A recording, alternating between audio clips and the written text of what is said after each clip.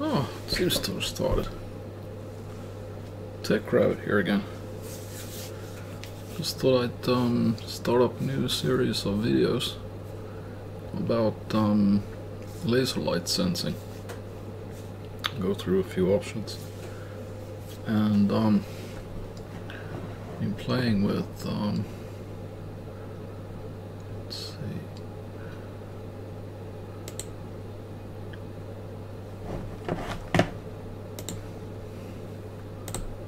This one.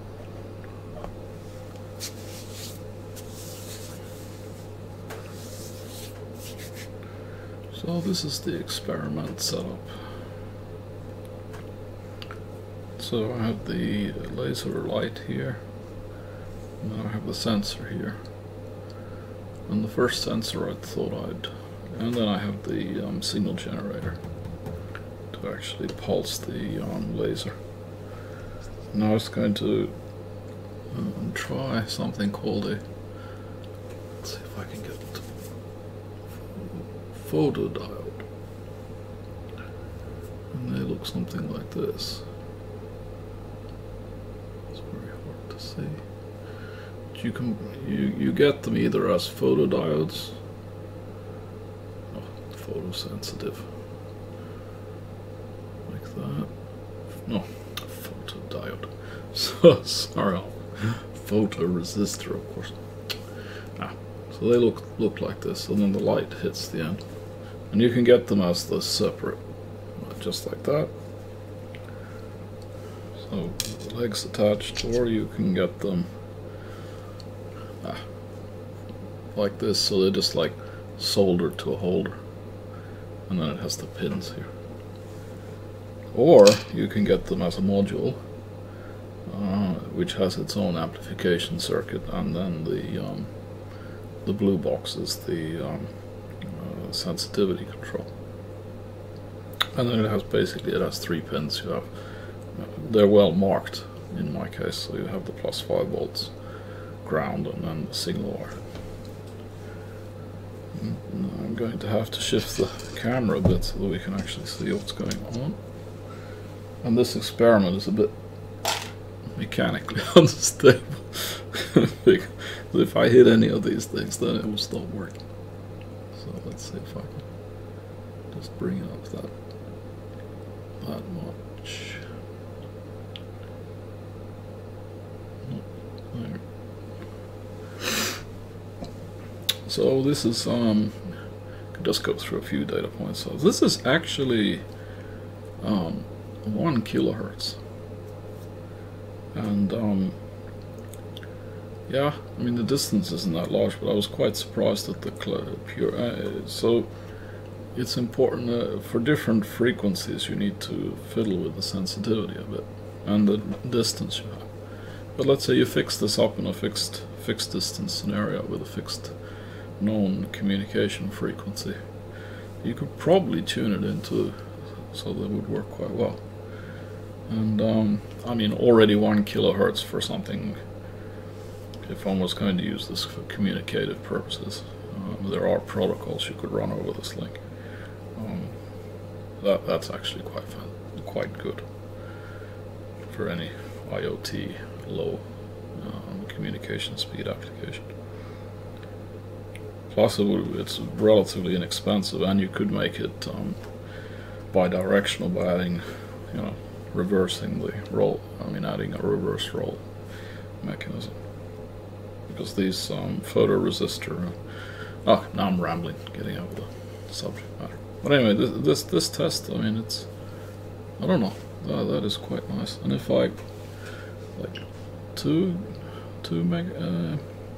kilohertz, 3, 4, 5, 6, 7. Where are we now? 8, 9, 10. Okay, then it's this is where it starts to fall apart. Like 10 kilohertz. But then I know that if I, and I've been doing this, if I'm placed with a sensitivity, one can actually pretty much get this to stabilize also there. Let's dial it back, and with this sensitivity setting, then I think it's where did I say it would be kind of usable? Like visually, one wouldn't get any data corruption at like 3 kilohertz. I could probably push it up by adjusting sensitivity. Not doing this visual diagnostics. 4 kilohertz or something. Yeah.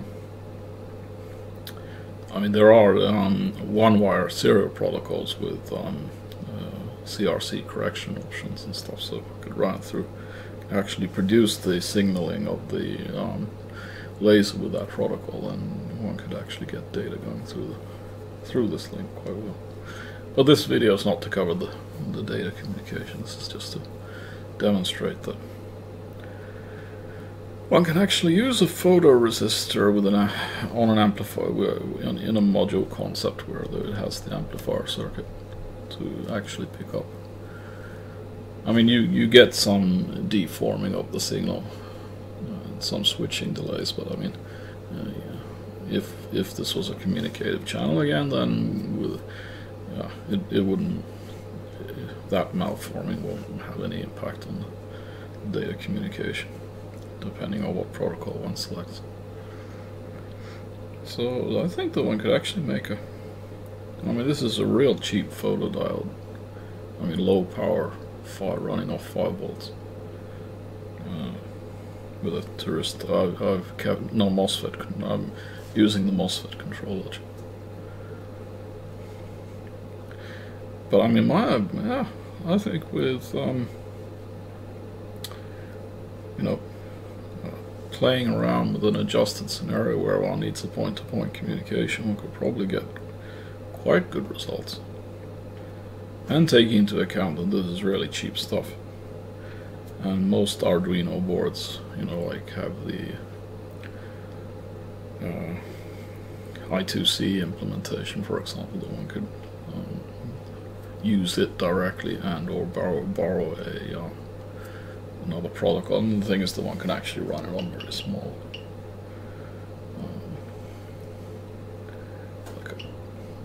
I'll run it at kilohertz. That's like one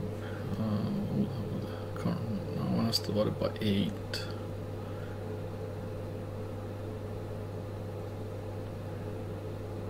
No, bouts is bit per second.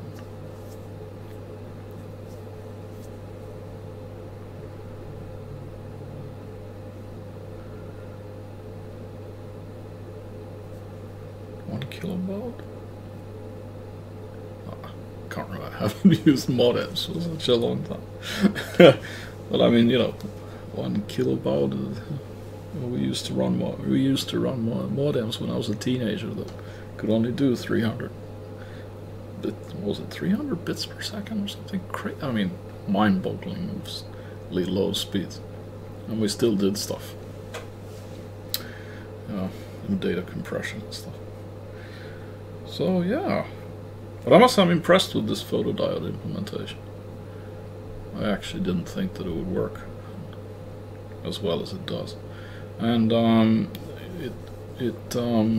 mean, I have lights here everywhere, and reflections and stuff, and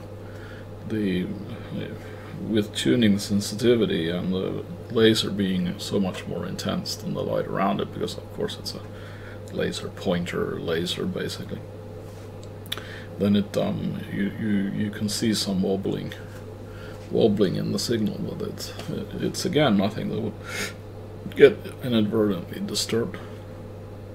So you could use this in a daylight environment. I'm quite convinced of that. Just by tuning the sensitivity, so the sensitivity levels, so that it's not sensitive to ambient light flickering. You might get problems if you have direct sunlight and stuff. But a laser is still a laser. Then you basically could switch to. I haven't actually seen more powerful standalone. I mean, actually, I haven't looked, but you might be able to get a more powerful laser diode module, maybe running on a different nanometer wavelength. Well, again, we're getting out of track. Oh, anyway, this was a short video to show using a photoresistor as a receiver for pulsed laser light.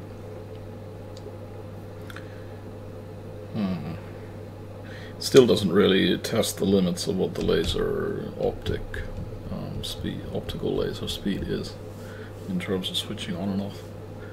So that's also a question. One doesn't really know if the limiting factor for the speed is the laser's capability to switch on and off. You know, what's the top frequency for the actual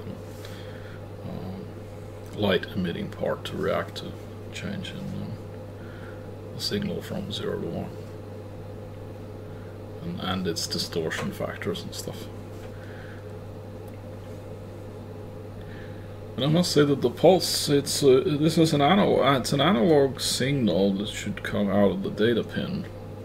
Now this is an important point. The photoresistor output data line is an analog line. It's supposed to be an analog signal, but if you look at the oscilloscope, I mean, it's pretty much perfectly, in all practical terms, it's a digital signal. Which is great, because then it means with the sensitivity set to a certain way, you actually get a digital output directly from the amplified photoresistor module. It makes things a lot easier. You don't get some weird curved voltage signal that you then have to interpret as a digital signal. This is pretty clean. Okay, I think I'll leave it at that. And see you in the next video. This was actually, I just thought I'd give it a try and was quite surprised it worked the well it did.